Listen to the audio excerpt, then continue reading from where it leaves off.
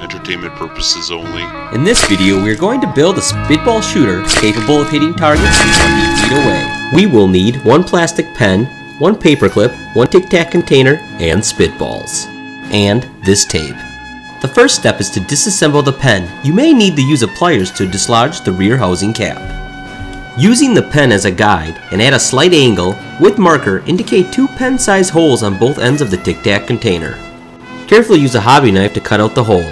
Or for quick work, a large pen-sized drill bit also does the trick. Now slide the pen housing through the holes. To create a barrel sight, bend a paperclip as shown. Create an additional bend to form a small loop. To complete the basic frame, use tape to attach the modified paperclip to the end of the barrel. Adjust if needed.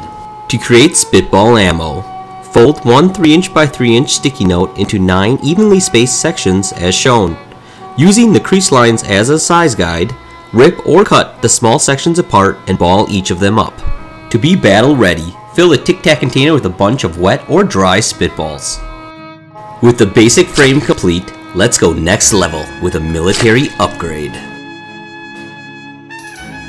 Using this custom digital camo tape, wrap the pen housing by slowly rolling the pen onto the tape. Then pre-cut 2 sections of tape and gift wrap the Tic Tac container. Use a hobby knife to clear the tape from the 2 drilled holes. Slide the barrel into the Tic Tac container. To create the trigger guard, wrap 1 large paperclip. Then, with pliers, bend the paperclip 3 times. Then mount using hot glue. For added strength and design, cut 2 thin strips of black tape. Use one to secure the trigger guard and another to wrap at the end of the barrel. Our military grade scope will be constructed out of 2 modified marker housings. Disassemble them as shown. Push the ink cartridge out of them, then use a hobby knife to cut them both in half. Assemble them by first inserting the rear pen cap from the pen housing. This will help hold the 2 nib ends together.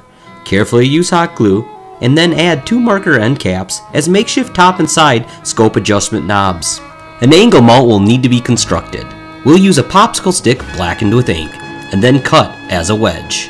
Hot glue a small section on top of the Tic Tac container, then secure the wedge and scope assembly. Remove the end off 1 additional marker housing to construct the extended barrel. Then add several cool looking ports using a drill.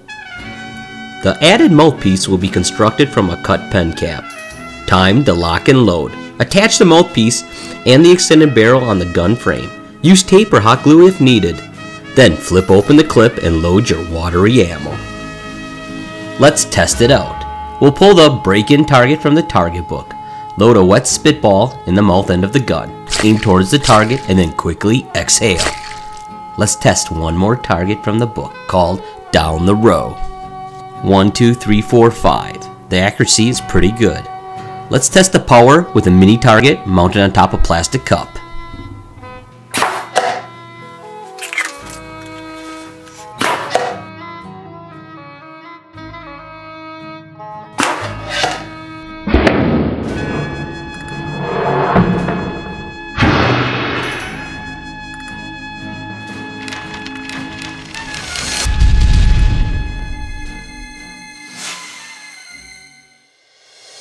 You